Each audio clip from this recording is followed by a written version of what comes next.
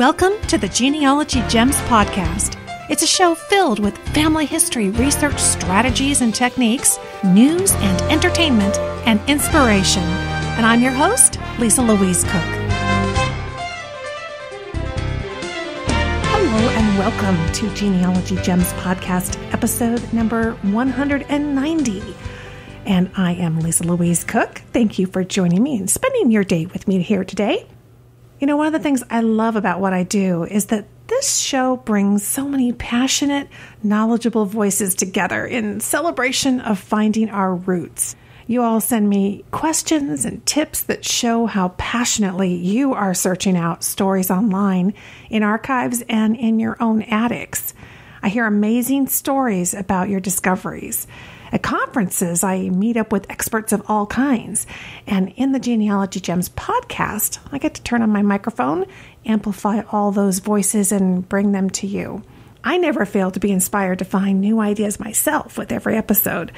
Well, today's show is a great example of this. In a few minutes, you're going to hear a story about one genealogist who used his skills to help authorities lay to rest a 30-year missing persons case that was literally close to home.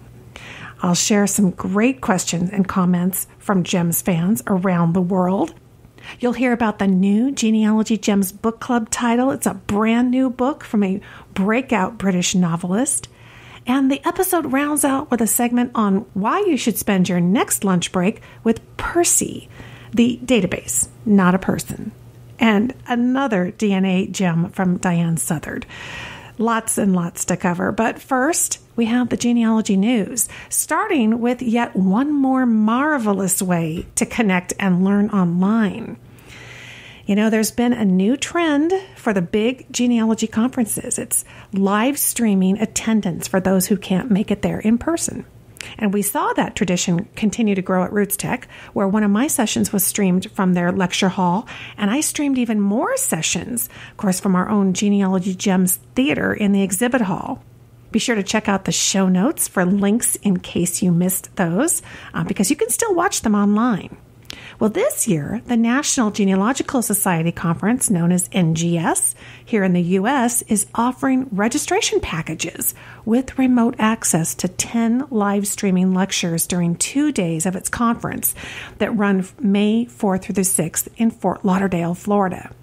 Better yet, those who register don't have to watch during the live broadcast. They'll have access to those classes for 3 months afterward. Well, one of my lectures, it's called How to Follow and Envision Your Ancestors' Footprints Through Time with Google Earth, was chosen to be streamed on Thursday. That's going to be May 5th of 2016. And that's along with 4 other sessions that day themed around researching land and locations.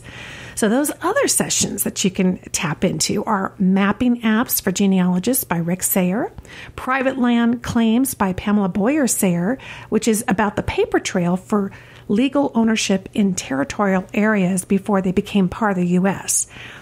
There's one called Are You Lost? Maps and Gazetteers for English and Welsh Research by Paul Milner, and Deed Books, More Than Just Land Records by Vic Dunn. The next day at NGS, that was on Thursday, the next day there's another live streaming series of 5 sessions, and those are going to be focused on research methodology, DNA, problem solving, and historical context. And there'll be presenters like Elizabeth Schoen Mills, Jeannie Bloom, Thomas Jones, David Rencher, and Stephanie Evans. Head to the show notes for this episode, number 190, and there you'll find a link to all the information and the registration information. There is a deadline on this. It's coming up quick, April 22nd, 2016 at midnight. Over the past few weeks, we've seen some fantastic new genealogy records come online. So let's go on a whirlwind tour of them. You can use the links in the show notes to check them out.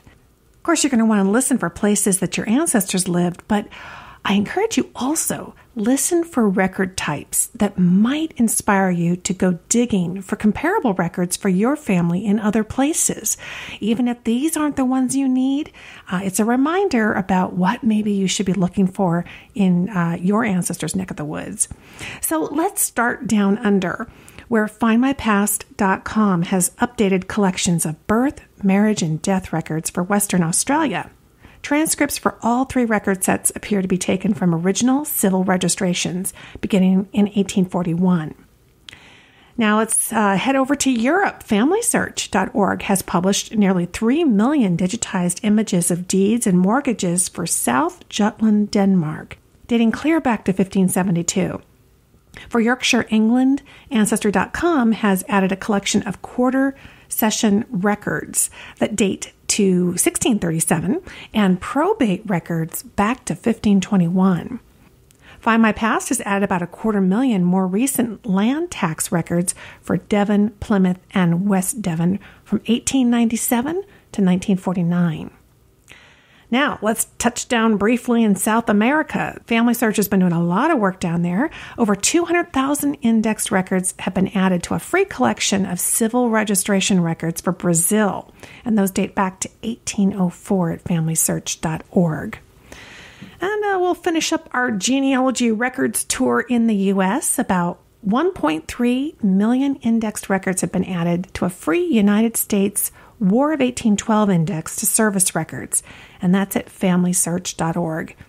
If you've got African American ancestors, look to the 35,000 newly indexed records and images from the free collection of Freedmen's Bureau marriages at Family Search. And there are some statewide databases in the U.S., starting in the South.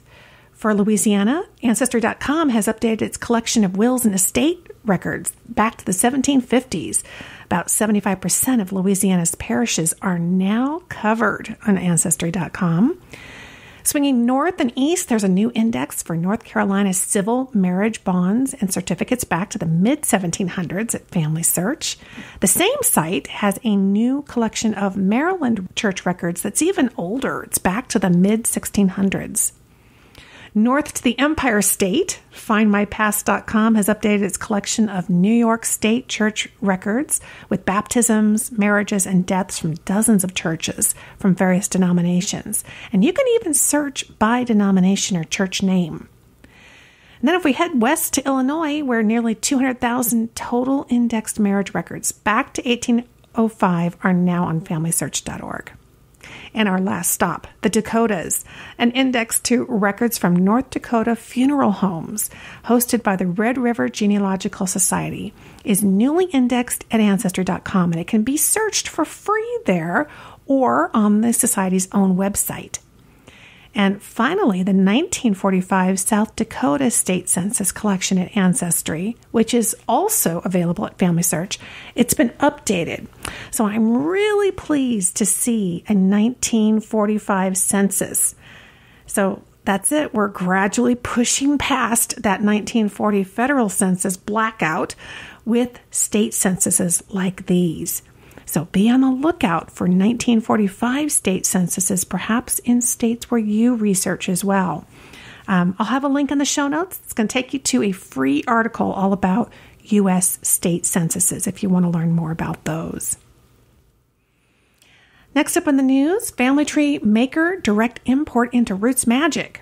So a new upgrade to Roots Magic software allows the direct import of any Family Tree Maker file without the potential data or details loss that often comes from importing GEDCOMs between programs. Roots Magic 7.1.0.1, I know, it's lots of points in there, can actually now import more past versions of Family Tree Maker files than the current software Family Tree Maker itself supports. And this is a free update. It's for Roots Magic 7 users who can click on the Update Available indicator. It's in the lower right corner of the Roots Magic 7 program screen. Others can purchase Roots Magic 7, which again has this import feature. It's amazing. So really, so many different versions of Family Tree Maker are out there. If you've got one of them, chances are Roots Magic 7 can help you out with it. There's a link in the show notes and another with specific instructions on how to directly import your Family Tree Maker files into Roots Magic. All right, well, coming up next, we're going to hear from you, and we will do that at the mailbox.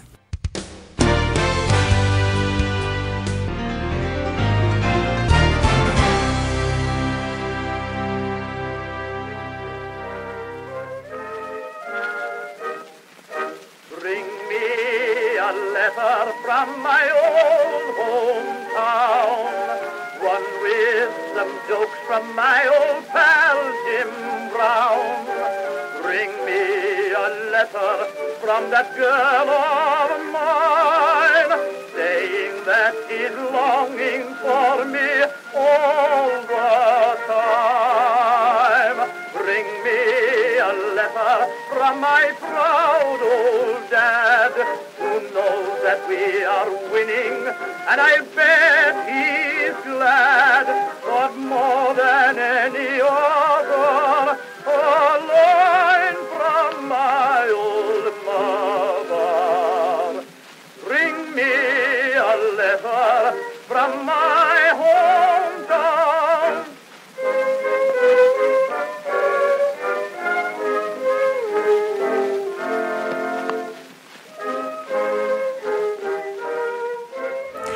All right, time to read some Gems mail. I love getting mail from you, Gems. The first one comes from Carol, and she has a question about Coast Guard ancestors. She says, I love your helpful podcast. Thank you, Carol. She says, I'm researching Arthur Thomas Galpin, Galpin. He was born the 6th of January, 1905 in Missouri. The 1930 census says that he was on the USCG Beale in the Coast Guard. And some of the research I've done, she says, looks like that the Beale was used to help fight Prohibition. I sent away to the National Archives to hopefully get some information about his time in the Coast Guard. But frankly, the form I filled out was a little confusing, and I'm not sure I'll get anything back from them.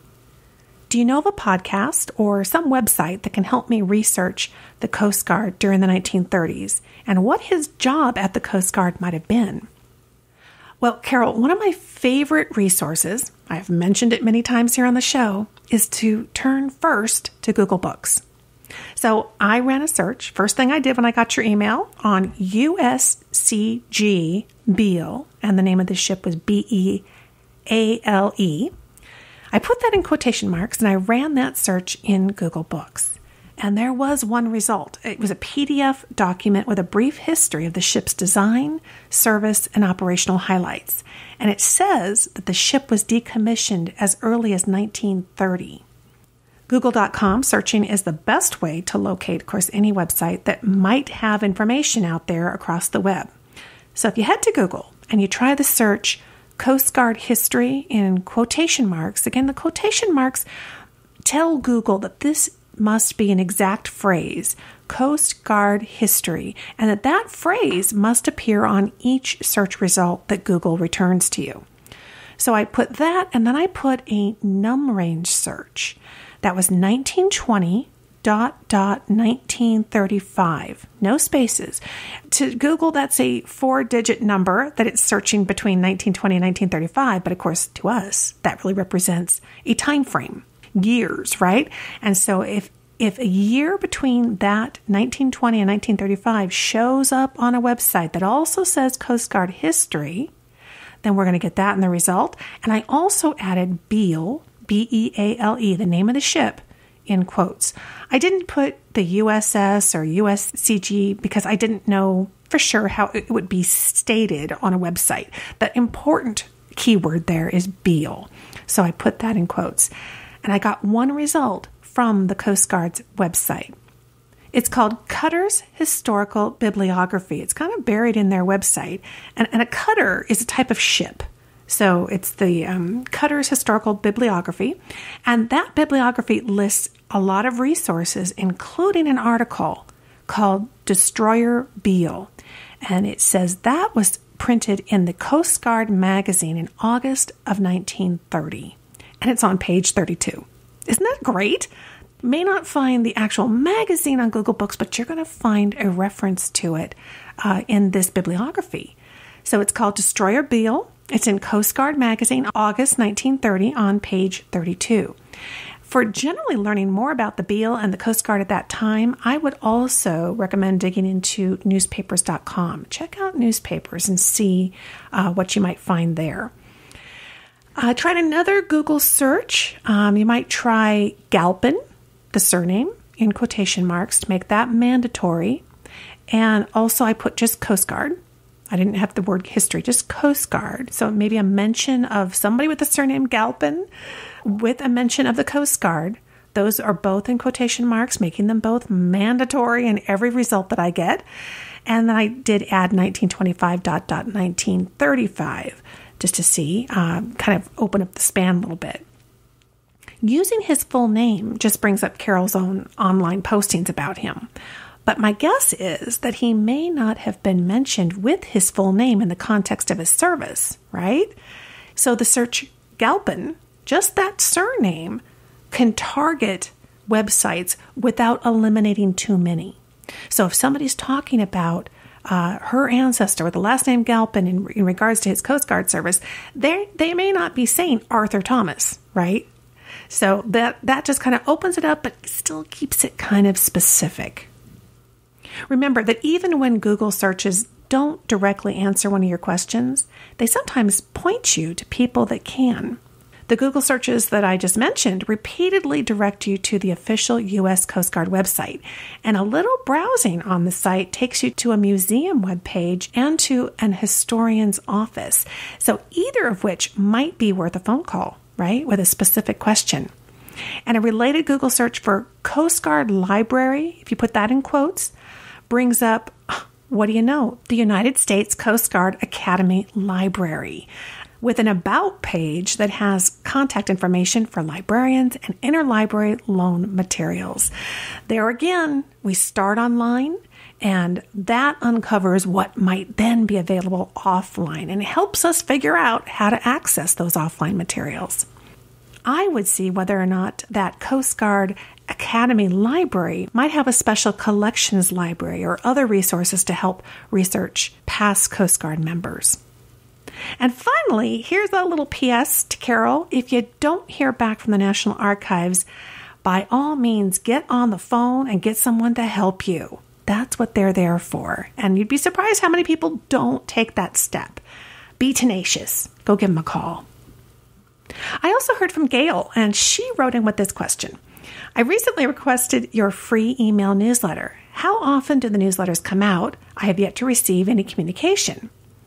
And I wrote back to her and explained to Gail that there could be two reasons that you might not see your weekly newsletter, which comes out every Thursday.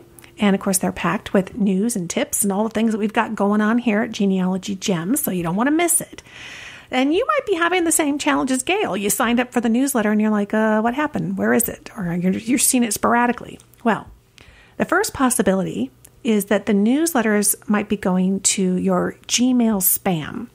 So if that's the issue, you can click on spam, which you'll see in Gmail in the left-hand column, and check through there. Look through, and specifically look for dates. Look for the last time it was a Thursday, right? Whatever the date was on Thursday. And check and see if there are any emails from Genealogy Gems Podcast at gmail.com. That's going to be the email address that it comes from. You can always also use Gmail's search box to search on the email address. And if you find one of our newsletters in spam, what you want to do is mark it as not spam, and then click and drag it and move it into your inbox, or do the move, click on the file it and you can move to inbox. You want to tell Gmail, I don't want this landing in spam. I want it to show up in my inbox.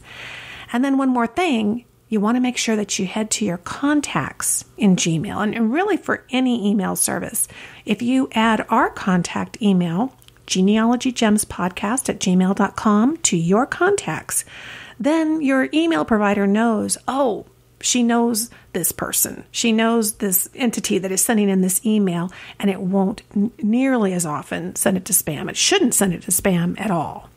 So adding us to your contacts will help a lot, or anybody that you want to make sure that you're getting their emails. The second possibility is that the newsletter emails may be going to the promotions or the updates tab in Gmail. Have you noticed those new tabs? Well, they're not as new anymore, but they're easy to miss because we tend to focus on where it says inbox. And you don't notice that there are these other tabs. There's social. That could be for social media type emails. And one promotions or updates might be called either one in Gmail. So by default, you are viewing only the emails that are in your inbox tab. But if you click the other tabs, the promotions or the updates, then you could look through there and see, did the Genealogy Gems newsletter get sent to Gmail but land in one of those tabs and not in your main inbox? When you find it, click on the email and just drag and drop it onto the inbox tab. And that will drop it into your inbox, but it also alerts Gmail that you want our newsletter to land in your inbox and not over in one of the other promotional or updates tabs that you don't look at as often. So I sent this reply directly to Gail as well, and she replied to my suggestion with this comment. She says, "You are awesome! Learning curve with Gmail." And then she says, "I'm guessing others may benefit from understanding more about how Gmail works." And she's absolutely right. It's a really powerful tool. It's an excellent email provider. It does continue to evolve, so we have to kind of keep up to date. But it has a wonderful way of archiving your emails so you don't get overwhelmed. You can hang on to stuff by tagging it with keywords and then kind of archiving it away so it's out of your inbox, but you still have access. And of course, you got that fantastic search box in Gmail that's just as powerful as the Google search box that can help you retrieve emails through keywords. And you can use search operators just like we were talking about on our Coast Guard search. You can use those same things like the quotation marks in searching out your own email. So there's an entire chapter on using Gmail. It's in my book, The Genealogist Google Toolbox, 2nd edition. And I conduct a lot of my own genealogy correspondence by email, of course, ordering obituaries from libraries and corresponding with cousins, contacting societies and archives when I'm hunting down records. And Gmail helps me sort those out and even keyword search them, like I said, using the search box. So if you're feeling a little bit like Gail, you might want to check out that chapter. The whole entire chapter is dedicated to Gmail in the Genealogist Google Toolbox, and that's available, of course, in our Genealogy Gems store. Here's a final piece of email, and I'll just read part of it. It's from a brand new listener named Nick, and he's from the Netherlands. And he wrote in to say, "I've been hooked on your podcast for a couple of weeks, and apart from the great tips and tricks, like the use of Evernote to keep track of your research, the thing I probably love the most is that you're so genuinely interested in other people's stories and ancestry. This is something that I recognized in myself as well. I always love the stories other people tell about their family, especially when they're also doing research into their family. About 3 years ago, my father got diagnosed with skin cancer, and to help him get his mind off of things, I opened up an account on MyHeritage for us so we could start working on our family tree together. Something we have both been interested in, but never actually started doing research. Maybe I have some tips that could be of some value for your listeners with roots in the Netherlands." Well, Nick generously sent several tips on understanding Dutch records and traditions. It's terrific. And I've shared those on the Genealogy Gems blog. I'll have a link in the show notes for you, taking you directly to that blog post.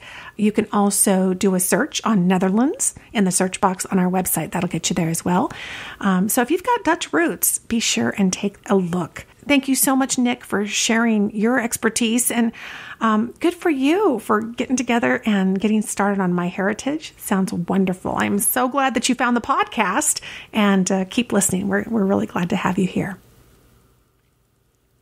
And next up, you're going to hear directly from 2 Genealogy Gems fans whom I met at RootsTech. And the first is Celeste, who has a Google search success story. Hi, Celeste. And Hi. You were in my Google class yesterday. It was, yes. And I told everybody it's a sleepless night tonight. You've got work to do. Did you go home and do it? As soon as we got back to the hotel, we pulled out our iPads and pulled up Google. Started searching. And so who were you looking for? I was looking for Clara Dorothy Powell Higgins. I knew that she died in 1898 when she was 26, and I could not find any death record information.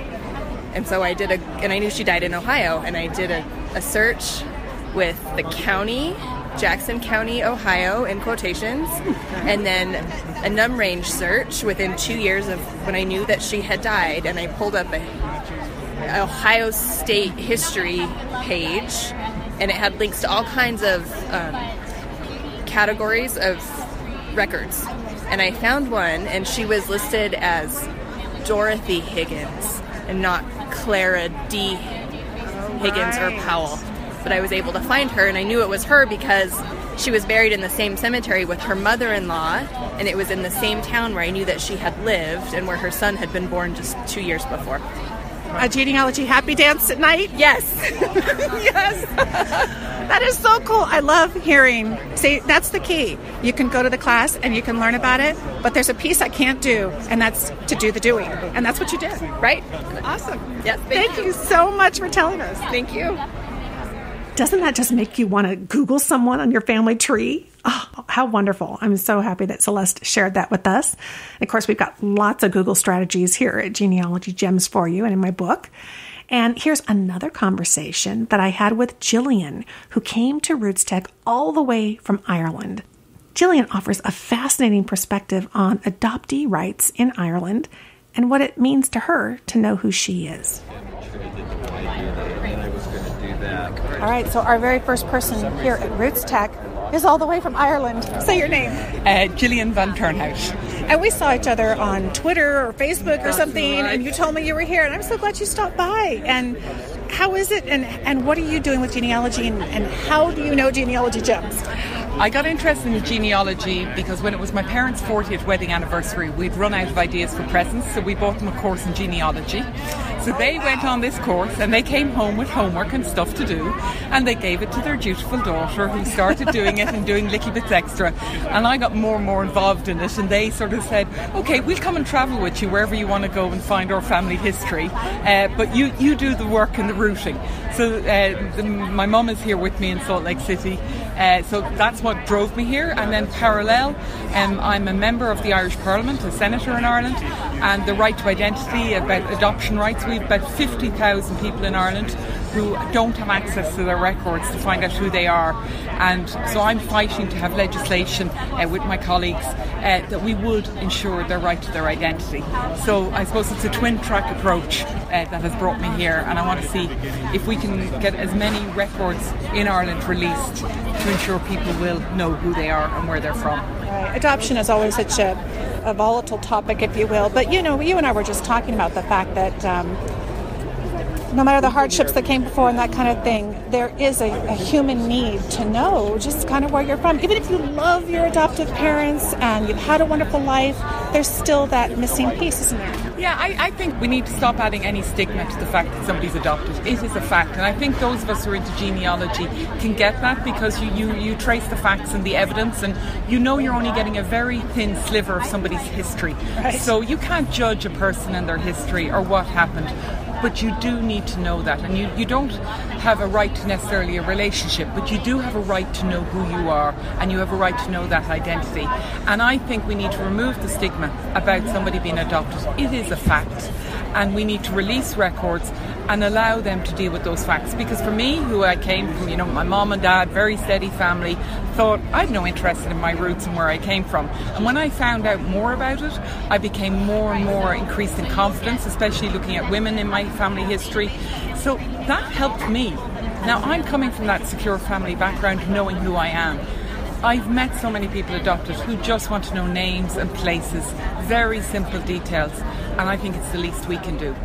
And it helps bridge the gap, because I'm sure when you don't have access, somebody's actually stopping you. That makes you very different, right? It puts you in a whole different category. And why should anybody be in such a different category just because of something that they didn't have control over? Well, fascinating work in Ireland. And of course, you said that you've been listening to the podcast across the pond. I love your podcast, and you always, you know, even when I'm listening, saying, "Oh, I'm not really interested in this area," and then a gem sparkles, and that's why you call it Genealogy Gems, because that's what you do. You ensure you're always bringing us those little treasures and rooting them out. So thank you so much, Louise. And I appreciate hearing that from you, because we do have listeners in Australia and Canada and Great Britain, and we try to cover across the pond, but, you know, all the different areas. But in reality, I'm so happy that the concepts are sparkling, even when that particular record has nothing to do with your background. Isn't it just the techniques, right? Yeah. Well, wonderful. I'm so glad you came by. Thank you. Thank you so much. You got a whole couple of big days ahead of you. Thanks so much. I'm looking forward to it. You know, that's not the first I've heard about adoption in Ireland. Check out the show notes. You will find there a letter from someone else who was frustrated about all the secrecy. and who sent in an overview of Irish adoption policy. Thanks so much to Jillian and Celeste and Nick and Gail and Carol for writing in. You know, your questions may very well be somebody else's questions as well. Thanks for sharing.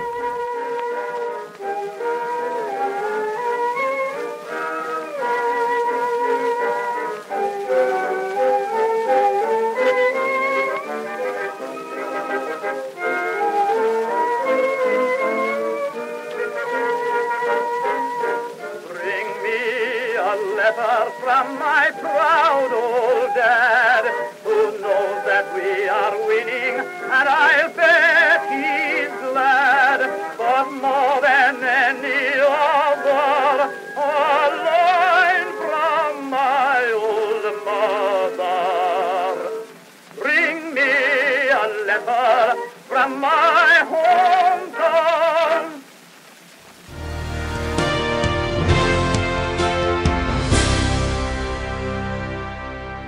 Our sponsor for this episode is MyHeritage, which has over 70 million members worldwide. If you're serious about making connections in the country where your ancestors once lived, hands down, MyHeritage is the place that you want to be. Post your tree on MyHeritage and start to see the magic as they automatically match it up with other trees, not just with genealogists in the country where you live, but around the world. Trees aren't primary sources, but they are excellent leads. I uploaded a portion of my family tree that contains my German heritage, and that's where I was really hoping to make a breakthrough, and very quickly it happened. I received a message from a distant cousin in Germany. That was my first international cousin contact. But there's more at MyHeritage. Their unique and powerful search system, it's called Record Matches. It constantly culls over 5 billion historical records for your family. It's the only family history interface out there using semantic analysis to search newspaper articles, books, and other free text documents. It is also the first to translate names between languages. Find out what MyHeritage can do to help you grow your family tree. Visit myheritage.com. It's free to get started, so there's really no reason to wait. And there are billions of reasons to try it out. Visit myheritage.com.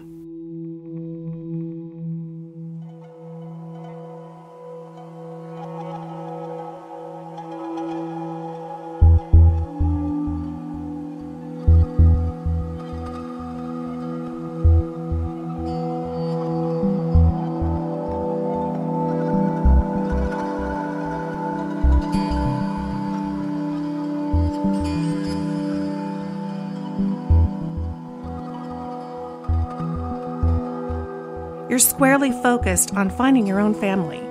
And when one day fate steps in and sends you in search of a family that you have absolutely no connection to, and that leads you to using your genealogy sleuthing skills to help the police solve a 30-year-old mystery. It sounds like a novel, but that's exactly what happened to my next guest, Scott Fisher, who also happens to host the Extreme Genes radio show. Welcome to Genealogy Gems, Scott. Lisa, it's great to be on with you. How are you? Doing great. And I love this story. You and I got together at RootsTech 2016, and we were chatting, and you were telling me this story. You sent me some links, and it's riveting. So I'm really happy to have you here on the show today to share it with the listeners. I know they're going to love this. Take us back to the beginning. So you're driving down the highway near your home, and what happens? Well, it's less than a mile from my house, and I'm going by, and I see there is a gentleman pulled over to the side of the road, and there's a little gully off to the right, and there's a police car right behind him. And there are two people with their hands on their knees looking down at something. And I thought, well, did a hiker fall? This is in February, but there was no snow last year. It was a very dry year. And I thought, well, the authorities are there. There's nothing I can do to help. So I just kept going on. Well, hour or two later, I wanted to run off to the store. I went by the same way, and there's like 20 or 30 squad cars there. And I'm thinking, what is going on? And the sheriff was there kind of directing traffic because it's just a narrow road right near a state road. And he's a friend of mine, and I stopped and asked him what has happened. And he said, well, we found a skull, a human skull has been found here. and it apparently had rolled down the hillside. There's just a hillside of trees there, and up at the top, about 30 feet up, there was a flat top, and there's been a housing development put in there some time back. So, of course, initially we're thinking, well, perhaps this is a Native American burial from some time back, but as it turned out, they were able to determine, no, this is actually of a more modern era because there were fillings in the teeth. Oh, wow.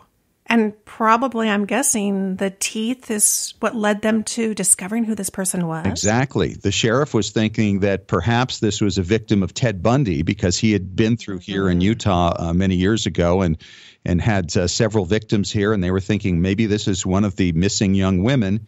He said he thought, well, it's either a very small male or it's a woman. And so over the next few weeks, we'd run into each other now and again, or we were at an event with each other, and I'd get caught up on it. And he'd said to me at one point, well, it's not a Bundy victim, and we've identified who this person is, and we hope to bring closure to this family here in the next week or so. So over the next week or two, I was listening on various radio reports, waiting to hear what might be the result of that and the family being contacted, and nothing came up.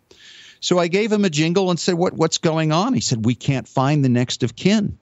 It's 30 years old. She was from back east. And I said, well, you know, Sheriff, like Liam Neeson, I have a particular set of skills. Right. And I said, if you would like, I'd be happy to help you out with that. And so he said, yeah, go for it. And so as you would, Lisa, you start out with what you know and you go to what you don't know. So he told you the name of this woman. They had identified her. Who was this? Yes, the name of the person was Teresa Greaves. And Teresa had been missing since 1983. I think I got that right. It was 32 years as of last year. Yeah. So it was 1983, August of 83. She had moved from New Jersey after high school to Utah with a friend. And she was a big fan of Donny Osmond. And wanted to see a different part of the country, so she came out here, and she'd been here for a few years. And she went for a job interview in Salt Lake City one day, and then made a phone call from just north of Salt Lake around noon, and then was never seen or heard of ever again. Was the skull far from where she was living at the time or where she had been with the job interview? It was about 10 or 15 minutes north of there. Wow. So you know who she is now. They realize this is a really old case. Yes. Where did you start in trying to identify who her next of kin were? Well, every state has a missing person site. And so I went to the one for Utah and looked her up, and it gave some interesting information about this. First of all, it started with her birth date, which, of course, gives me an idea of, okay, what's her age? And it also mentioned that she was wearing a high school ring from a class from a high school in southern New Jersey, not far from Philadelphia, Collingswood, New Jersey. And so I looked that up, and then I went to Facebook and found that Collingswood High School in Camden, New Jersey, had a Facebook page for their class of 77, which she would have belonged to, born in 1959. I calculated out, well, she must have graduated in 1977. Pretty simple math. Right. And as I went to that Facebook page for the class of 77, I was fortunate that the person who administrates it is a real estate agent.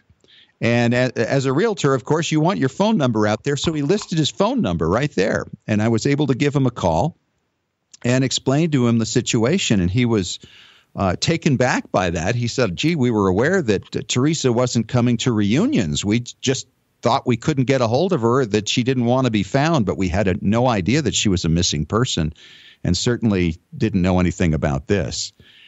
You know, that's so interesting how genealogy has changed, that one of your first steps was to go straight to Facebook. It really has changed, hasn't it? It really has. I don't know how this would have come about, 10, 15 years ago. I mean, it's just a lot different. And so he went out and sent out an all call to the class members from 77 and found one gal named Debbie Vevers, who had been a classmate of Teresa's. They'd used to sit in the back of classes and kind of cut up together. But she said, we weren't real close friends, but we were buddies. And when she heard the news, she just cried and cried. She said it was just devastating to hear. And she called me and, I explained to her what we were trying to do, reconnect with the family, and asked if she'd be willing to help. And she said she would. And she said, the high school yearbook for that year lists the home address of every senior. Boy, there's something, Lisa, you wouldn't see every day. You don't see that anymore. No, you wouldn't. But it was listed there. And I said, well, I think it would be a great idea if maybe you were able to go over into that neighborhood and knock on some doors and find some people who may have known her back at that time and get the name of some of the family members that she was with. Right. And she did. And she found a gal who used to play with her when she was a girl. And apparently she would come down from northern New Jersey, where she lived with her family, and would spend the summers with her grandmother and a couple of great uncles who lived in this little house. And she liked it so much down there and the people down there, she decided to move down to go to high school there. And so that's how she came to go to that school and live in Camden. And so as a result of that, now we had an idea, okay, these are the people. They were a grandmother, a couple of great uncles. And she took it a step further and went to the local courthouse and looked up who bought the house, when, and then who sold it when. And so we wound up getting 5 names as a result of that, which was very helpful to me. I said, that's all we need. Thank you very much. Family names. Yeah, family names. And so we got the name of the grandmother, a couple of the uncles, and then immediately went, of course, to the 1940 census and found this family. Even went back a little further to start putting names together, who might be where. Found the name of a man, Joseph, who could have been the father of this girl or an uncle or an older brother. I wasn't sure because of the age situation. He would have been born around 1935, and Teresa was born in 1959. So it was a little bit confusing. And I found a listing for him online on the white pages. And he was down in the Virginia area, and it listed an address for him. And so I passed that along to the authorities. They went to the Virginia authorities, and they said, no, that place doesn't exist anymore. That was a senior center, and they've torn it down. It's gone.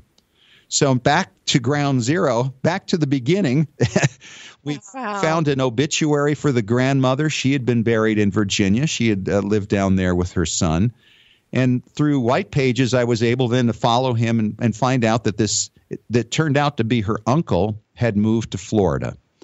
And once again, the same situation came up. I got an address, passed it along, and they said, nope, that person isn't there anymore. And in this case, it later turned out to be the fact that it seems the Florida authorities really didn't want to get into it because he was at that address. Oh, my gosh. I know. And so it caused a lot more work. And you would probably think, as I would, that this was something that was going to come together fairly quickly. But that wasn't the case. This kind of dragged on and on. I thought I'd have it within a week, maybe 10 days at the most. But we got to the 2-week mark, and I'm struggling because now when you start to make phone calls to anybody down in Florida and they see an out-of-state area code, they think it's a solicitor. Right. So they don't take the calls. That left me in the position of, okay, do I want to leave a message about this for somebody? Do I just tell them the story? Yeah, you've got a deceased relative, and we're trying to, what do you do with that? Right. And so I continued to work. As you know, if you work with the white pages, it will often tell you who are people that they might be related to. And you're talking about the website, whitepages.com, which is a great people directory website. It is. And, unfortunately, as we both know, there are fewer and fewer people who have landlines. But among seniors and people in Florida, there are more of them with landlines than you might find anywhere else. But there were more names that would come up. And so I started working some of these names, and nobody would answer the phone. And I was getting very frustrated and more determined. You know how it is when you get to that brick wall and you go, I'm so close. I'm just going to put a jackhammer through this thing. And so I tracked down this one gal, and her name came up matched with somebody else. And I found a Facebook page for this man, and it didn't mention her. And I kind of determined, okay, this family member used to be married to this guy. And so we started creating a chain of potential relatives. And the way it turned out was I had to leave that very awkward message on the answering machine of the ex-mother-in-law of the uncle's daughter-in-law. Wow.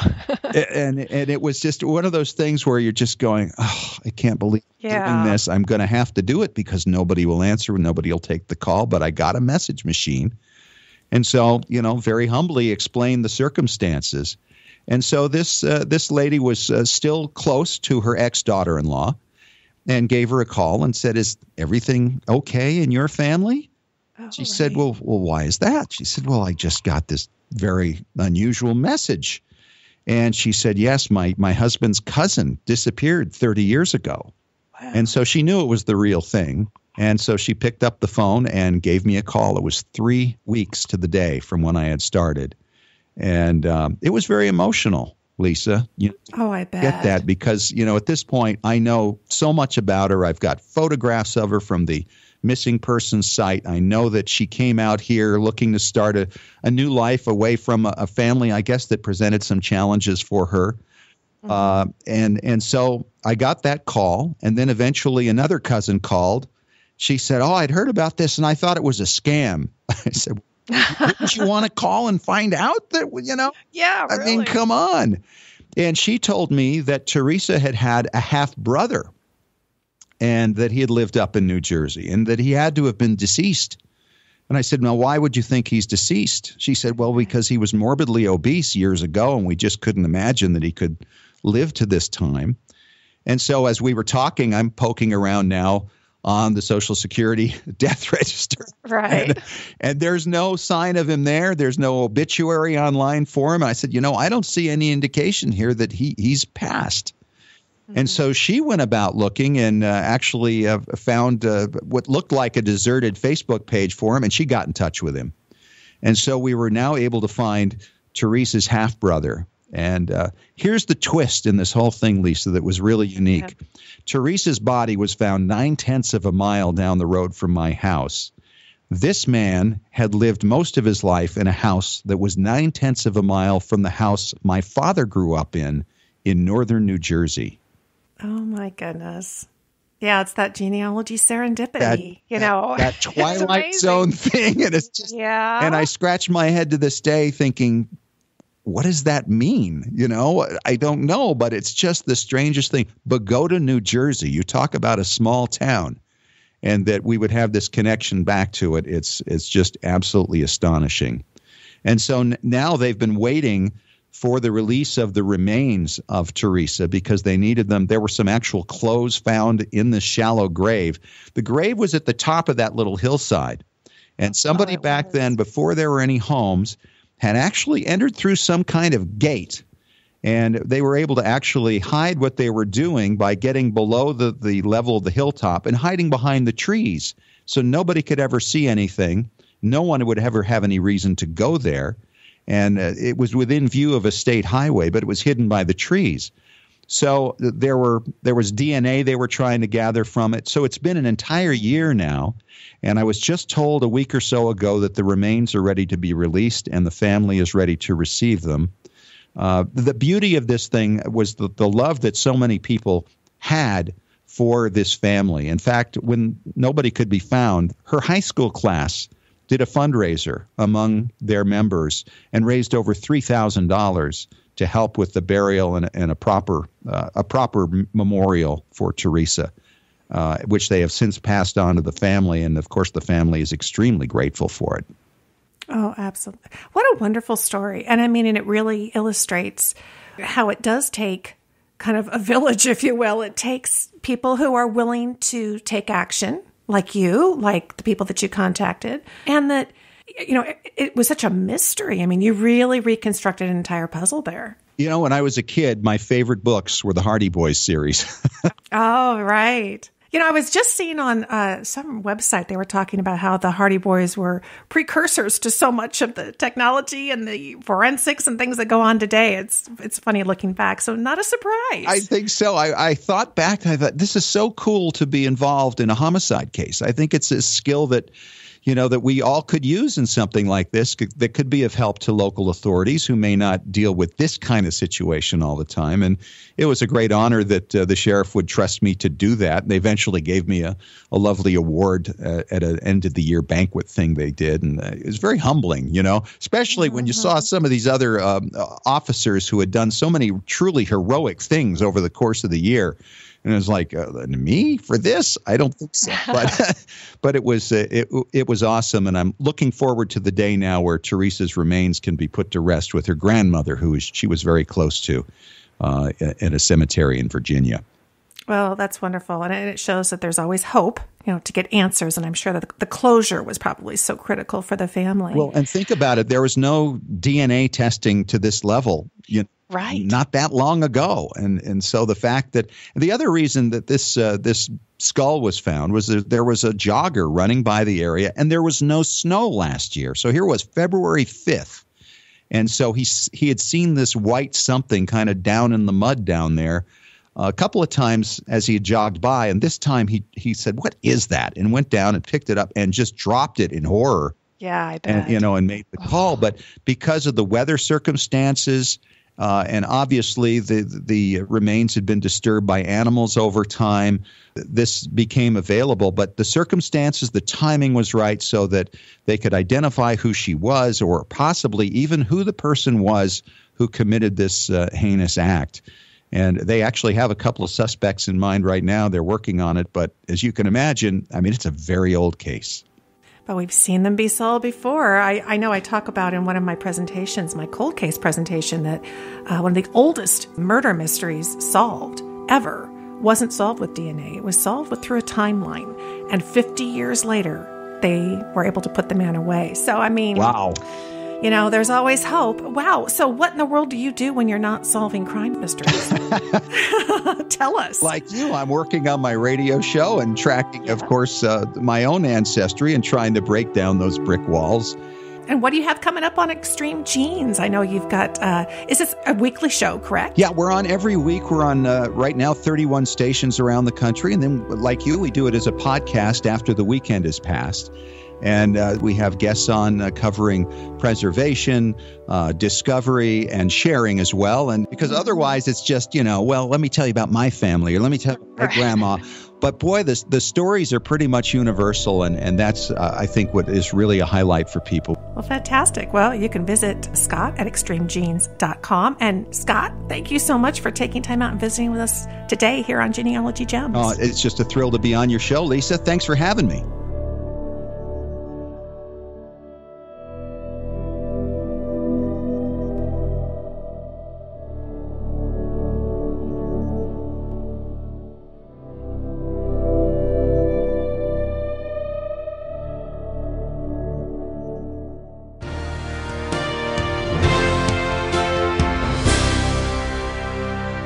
Firm believer in taking responsibility for the life and the future of my genealogy data. So instead of only uploading my information to somebody else's genealogy website, I enter it into my own master database that's on my own computer into the premier genealogy software program. It's Roots Magic at rootsmagic.com. Genealogy software is Roots Magic's primary focus. It's not just a sideline with them. And I continue to be really impressed by their free online training videos and all the rich features that they continue to add. And here's the latest.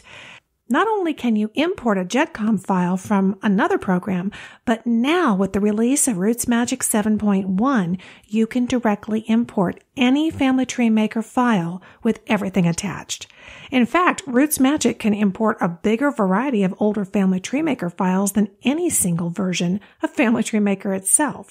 It's just one way that Roots Magic has been reaching out into the genealogy community, helping them care for their most precious data, their family tree.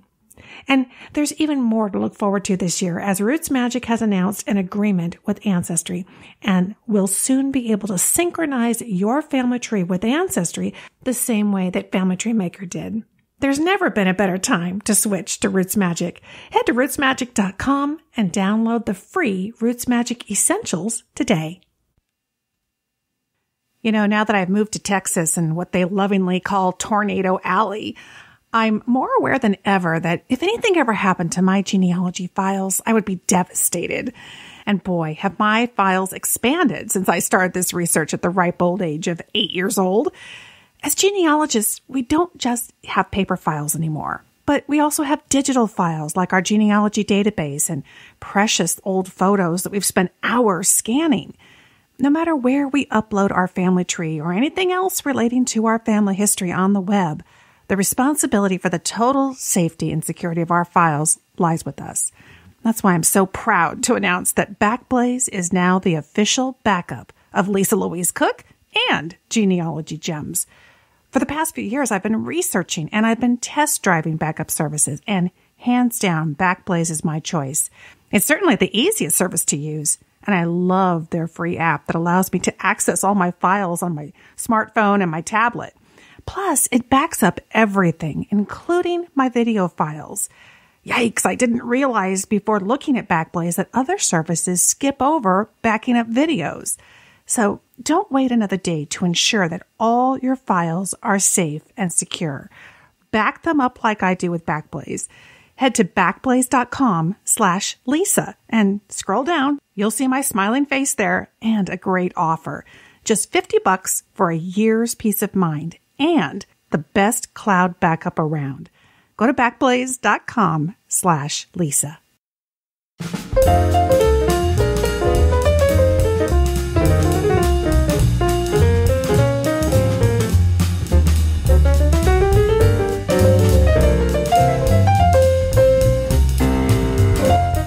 Hello, it's Sunny Morton, contributing editor and book club guru here at Genealogy Gems.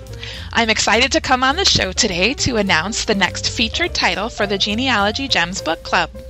I've gotten some great suggestions from many of you in the past few months and have had a delightful time reading my way through your list.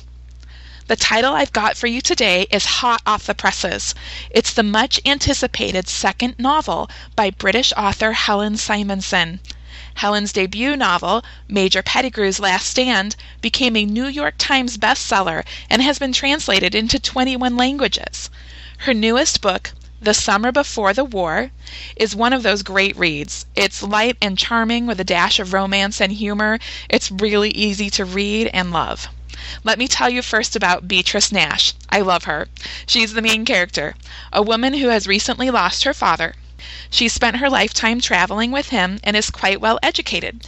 In fact, she's being brought to town as a Latin teacher to a small village in England. She finds to her dismay that it is not actually okay with everyone on the school governing committee that she's here as the Latin teacher, because that position is traditionally for a man. She finds she has to navigate local politics pretty carefully to keep her job, all while fuming with frustration that because of her father's estate and those who administer it, she's lost control over her own funds and freedom and essentially her financial future. She does meet a man who is quite to her taste, and she seems to be to his taste, but just one of the problems with him is that he's already engaged. But this isn't just Beatrice's story. You'll meet an entire village full of charming and irascible and expatriate and unconventional and sometimes way too conventional and mysterious characters, including the local gentry and the local gypsies. They all have their own stories, which unfold as they all begin to experience the first great shock of the 20th century close up, the realities of World War I. First, it's the stunned refugees who enter the quiet village in which the story is set, and the drama that unfolds as the village tries to rally and care for them. Eventually, you'll see a little bit of the battlefront through the eyes of a few characters who enlist, not all of whom may make it home. Despite the realities they face, this is somehow still an easy and charming read. I don't know quite how the author does it, but I think I'll ask her. Helen Simonson will join us in June to talk about The Summer Before the War.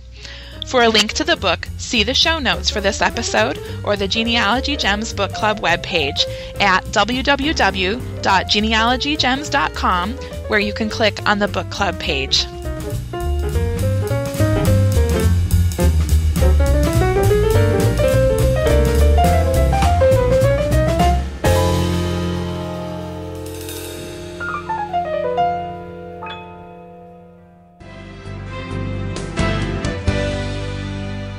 Well, that's it for Genealogy Gems podcast episode number 190. Hope you enjoyed our stories and information and all the new records. There was a lot to cover. A couple more things I want to let you know about before I let you go is if you are a Genealogy Gems premium member, and I hope you are, we've got a brand new video for you. You'll find it when you sign in to the premium videos page. Sign into your membership and go down to the organization section, and you'll see hard drive organization in those videos. This new one is called Beyond Family Tree Maker, How to Take Control of Preserving Your Family Tree Information.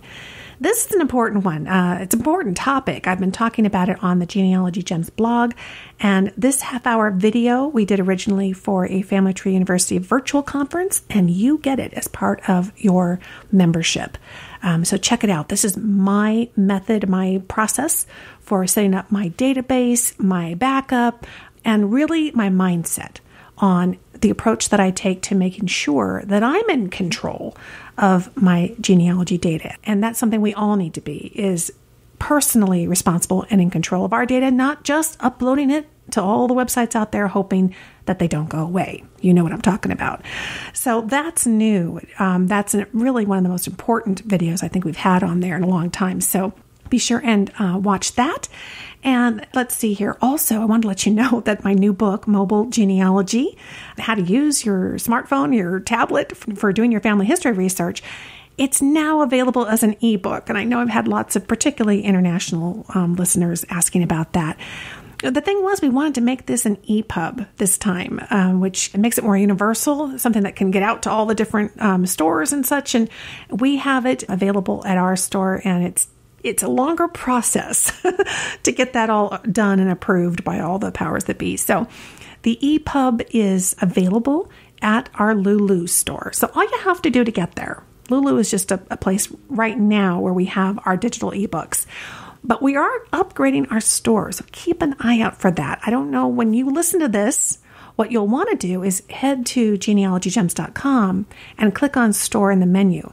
You might see our existing store, or you might see the brand new one. What we're trying to do is get all of our products in one place. As it is now, we have our print materials out of our store on our website, and then you have to click over to our Lulu store to get our digital ebooks and digital guides. That's changing. We found a new store that we can merge this all together and take care of it all in one place for you. And we're going to be offering some new digital products there. Just keep your eyes open. We'll be talking about that more in upcoming episodes. But the ebook of the new mobile genealogy book is out. So I want to make sure that you know about that. And what else is going on around here? There's just, it's moving so quickly. You know, we've got so many projects in the works. The way to keep track of all of this is being signed into our Genealogy Gems newsletter. That's the weekly newsletter. It comes out on Thursdays. We talked about how to make sure that it makes it into your inbox earlier in this episode. But that is really the best way to stay in touch with us. And finally, if you listen to this podcast on the Genealogy Gems app, then the big benefit of having the app on your mobile device, whether it's a tablet or a smartphone, is the fact that we sometimes tuck bonus content in there. And I got bonus content for you on this episode because I wanted to tell you a little story about what I've been doing recently. It's sort of genealogy related, it's history related, and it's just fun and dorky and a little piece of my life. So I just wanted to share that with you. And it was originally recorded using Periscope. Now, if you follow the newsletter and you know that we did our live Periscope sessions from RootsTech, I'm going to keep doing Periscope sessions as I can, kind of fit it in. So sometimes it's just random. Sometimes we schedule them. This was random. So if you have the free Periscope app on your mobile device, and you probably got a little tweet that I came online. And you may have watched me live. We had several people on there watching us live, but then we record it as a video. And that is your bonus content this week. So enjoy. Just a little piece of my life. Thank you for sharing your life with me. Thank you for sharing this last hour with me. I know there's lots out there to listen to, and I am really proud of the fact that you come and listen to us here at Genealogy Gems. Thank you for listening, friend. I'll talk to you soon.